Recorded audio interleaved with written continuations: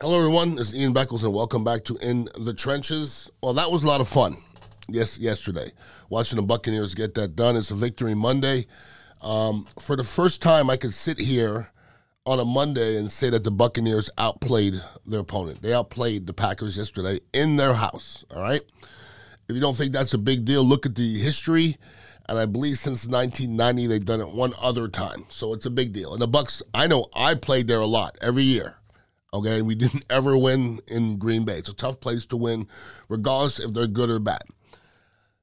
You know, usually I write down notes while the game is going on, and I'll be honest with you, a lot of times the notes are negative, all right?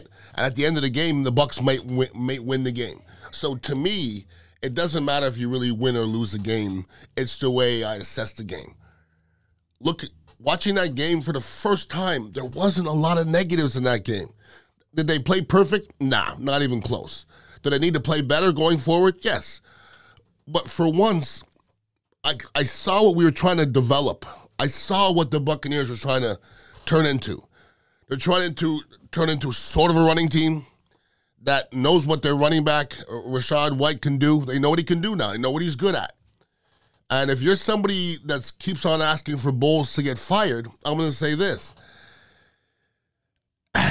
So next year you want to fire your head coach and then fire the offensive coordinator who's calling plays for the first time and then start anew?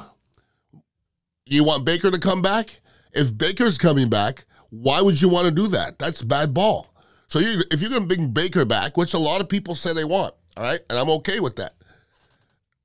Whatever that leads to, you know, everybody wants to have a team that's destined for a Super Bowl.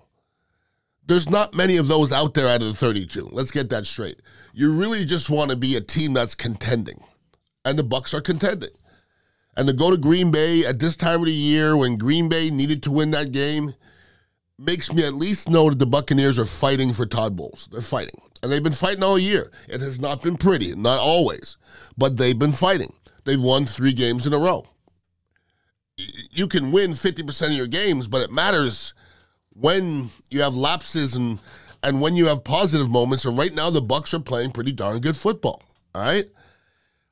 If you look at the NFL is as cyclical as any other league, okay? It's such a funny thing, and as fans, our brains are cyclical. I asked some of my boys last week, hey, man, who do you think played the best football right now? I go, what difference does it make? They go, what do you mean? I go, it's going to change in 2 weeks. Okay, so that guy happened to be a Dallas Cowboy fan. So he wanted me to say the Dallas Cowboys are playing the best football. Anybody saying that today? Baker Mayfield, yesterday, was more of an anomaly than what he is. We have to understand that, okay? We watched the other 12 games, and if you put it together, that's really what he is. Yesterday, he played his ass off. I mean, I don't know if anybody outplayed him in the league. There was a couple of guys that had big numbers, but watching that game, Baker was brilliant yesterday. He hasn't been brilliant all year. We have to understand that. So you have to watch yourself because the Baker Mayfield apologists, and there's 2 different, schools of this. I'm somewhere in the middle. I didn't really want Baker to come here, to be honest with you. Now that he's here, I look at him, I go, he ain't that bad. Not that bad. We can win with him. I'm still somewhere in the middle. I'm not, okay, let's give him $20 million a year, and I'm not like, get rid of the dude. And I'm still the same way with Todd Bowles, to be honest with you.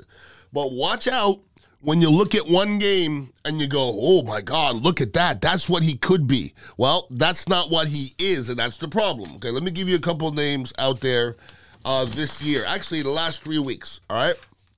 When I tell you football's cyclical, the Buccaneers 5 weeks ago, nobody would have put a nickel on the Buccaneers to go to the playoffs. Now the Buccaneers have a 72% chance of going to the playoffs. Things change, right? 5 weeks ago or 6 weeks ago, San Francisco was coming out for 3 losses in a row. Oh, my God, they're terrible. Are they? Dallas Cowboys, 1 loss. All of a sudden, they've been exposed. Baker Mayfield, he's finally found it. Dave Canales can finally call plays. It's cyclical. Let me give you some other names, all right? In the last 3 weeks, here's some quarterbacks have balled out. Listen to the names. Zach Wilson, Tommy DeVito, Joe Flacco, Baker Mayfield, Justin Fields, Gardner Minshew, and Levis. Are any of those guys good? So watch yourself. It's not what you were last week. It's what your body of work is, all right? So let's not overdo that one game. It's not about that. In the meantime, we have to applaud what we saw yesterday on that football field because most of it was positive. Most of it was positive, not all of it. Defensively, there were some things we got to patch up still, but we've had that issue all year long, to be honest with you. I think we're better offensively than we are defensively. I said that last week, all right? And last week, I was like, I don't know if we're good or bad, and I knew that was there. It doesn't mean it's going to keep on coming out. That's the problem. Now, our offensive line, I'm hearing a lot of people that are so-and-so experts, so-called experts, talking about our offensive line and how they played so much better lately. I don't think the offensive line has played any better or any worse in the last 3 weeks. They've given the opportunity to run the ball. At the beginning of the year when I was like, we have to run the ball more, we weren't even attempting it. Now it makes it look like we should have been running the ball more. And the last 4 games, we've been running the ball efficient and putting it in people, and finally we're winning the line of scrimmage, but you're giving the offensive linemen an opportunity to take over a game, and they're doing that, and that's beautiful. To me, the Bucs offensive line should get the game ball from yesterday. It doesn't matter if they're asked to run block, pass block, the whole nine. I'm seeing guys fighting out there, and I think that's beautiful. Now, defensively, Carlton Davis and Jamel Dean and McCollum, I don't know what's going to happen at the end of this year. I don't even know which ones are better. To me, McCollum's almost playing better than everybody else. Carlton Davis misses a game. You don't really miss a beat. And we're going to get to Devin White in a second. Vita Vea playing seems like to be a story. Now Vita Vea plays, that's good. He's missing too many games. And sometimes I see him in there, he doesn't look completely healthy. And he really hasn't done a whole lot. He made a couple plays yesterday, but not to the level of Vita Vea has, accomplished. All right, let's get to Devin White. If you go back in the trenches and you listen to what I had to say, I was definitely not a fan of the way Devin White was acting, all right? And I don't know why anybody would be a fan of the way he's playing. And that's going back to last year in that one game where he was running around like he was on mushrooms at the mall. I still don't understand what he was trying to do. Guy was blocking him, and he was just kind of looking around, walking, and the guy was just blocking him, and he wasn't attempting to get off a block. Like he forgot what he was doing. There's a couple of times this year I watched Devin White. I don't think he remembers where he's at. Like, when you're aggressive, you got to be aggressive all the time, Devin. And Devin is a flashy guy. He'll make some flashy plays, and all is not an overly technical football player. It reminds me of Quan Alexander a little bit. All right? So then he gets hurt, and he has all these issues, and he wants to get paid money, and I need to get paid this $20 million, and I'm a Warner guy. Oh, really? You put KJ Britt in there, and all of a sudden you look better. Not because KJ Britt is great, okay? Because he's more technical. He's more sound. Devin White will make a couple big splash plays, but he's not always where he's supposed to be. And to me, I like Britt, all right? For Devin White to be a healthy scratch is the beginning of the end. That's it. So if you can't use that athlete somewhere, I mean, even if you don't start at middle linebacker, put him in a nickel. To me, this was more about Devin White than it was the team. When they told Devin he wasn't starting, something happened. He said, you guys could kiss my entire black, or something like that. Something like that. But that marriage is over. It's over. I don't know if they don't, they probably don't need to cut him because they don't want to see him surface somewhere else, but I'll be shocked if I see Devin White in a Buccaneer uniform again, unless KJ Britt goes down or somebody goes down, and then they'll have to tuck their tail and they have to go on from there. All right?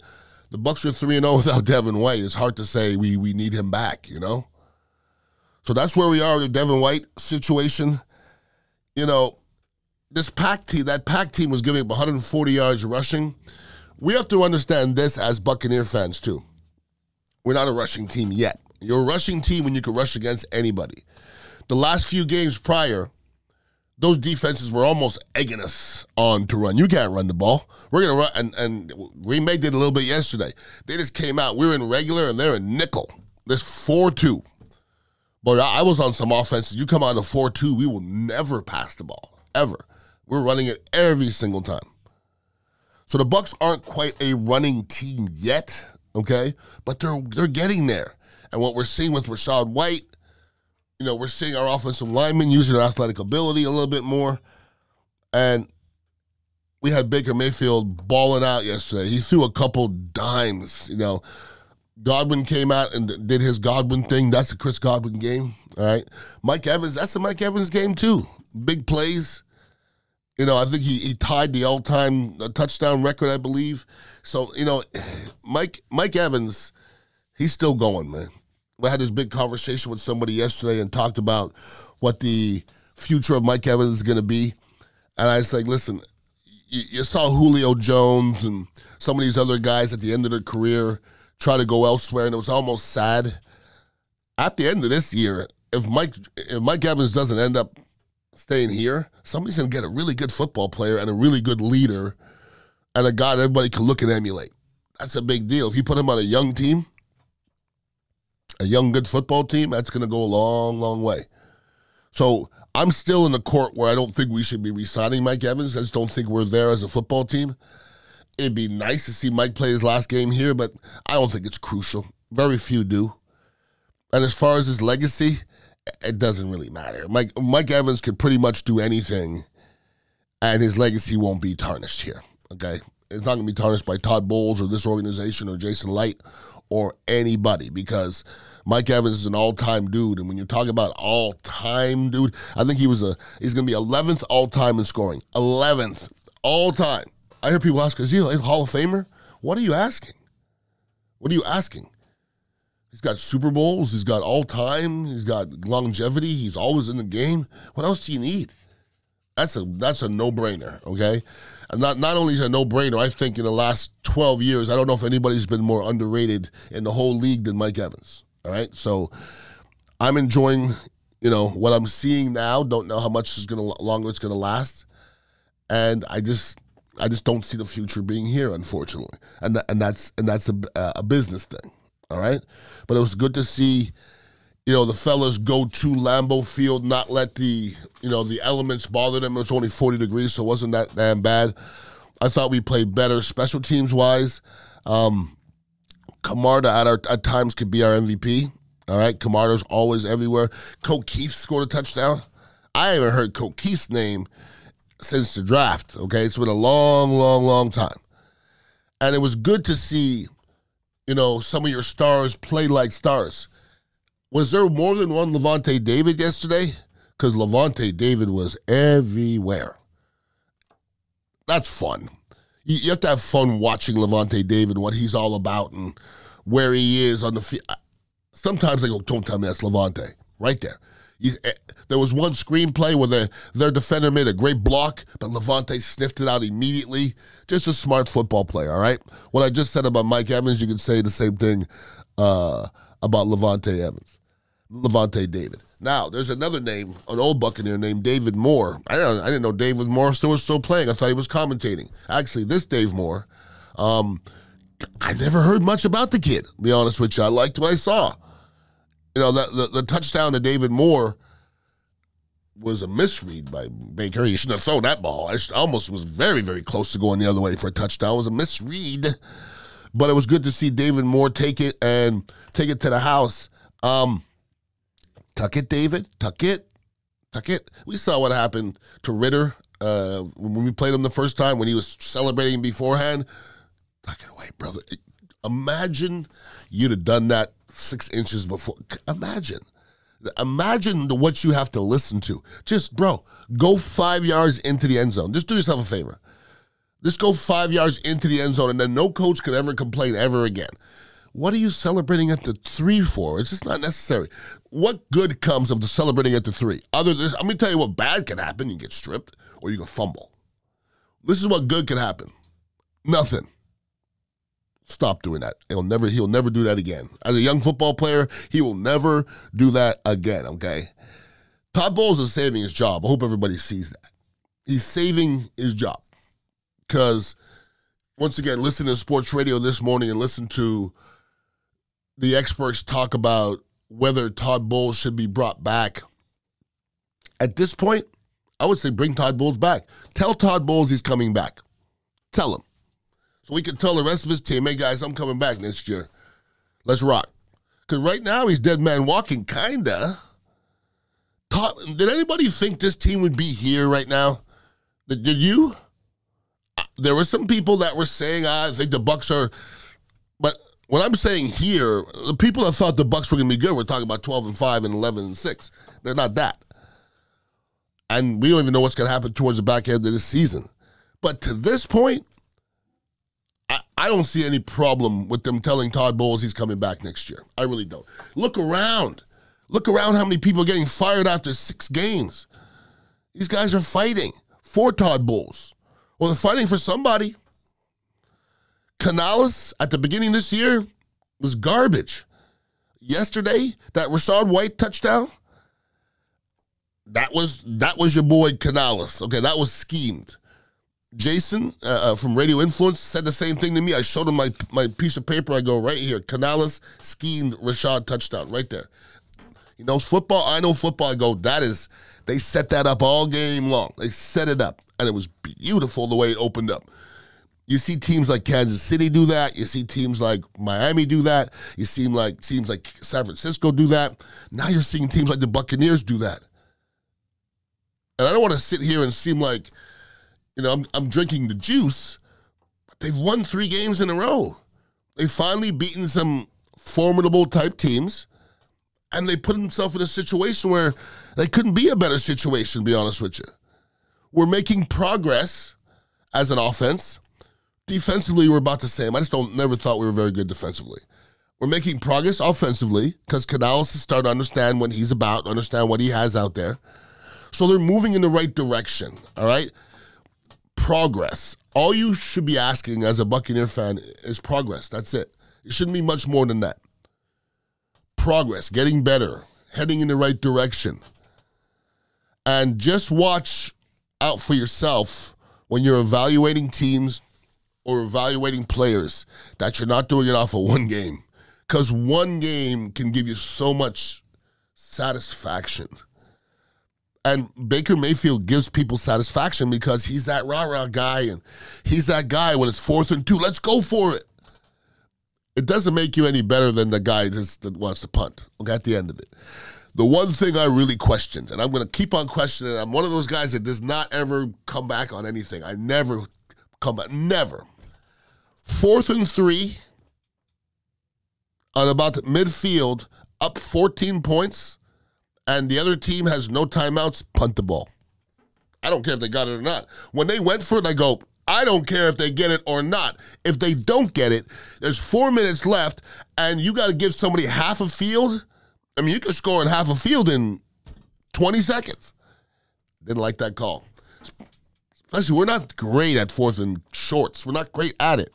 We got it. God bless. Game is over. I have to question it regardless, okay? Because down the way, that can get you beat, get you fired too. I didn't like the choice.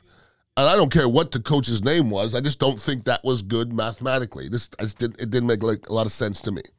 It all worked out. And I'm not going to go crazy over it. I didn't like the decision. I don't like his decisions ever with timeouts. Ever. I don't get any of them. I don't know. I don't understand. But he's not good with timeouts, all right? But I'm not complaining about Todd Bowles right now. I'm certainly not complaining about Baker Mayfield.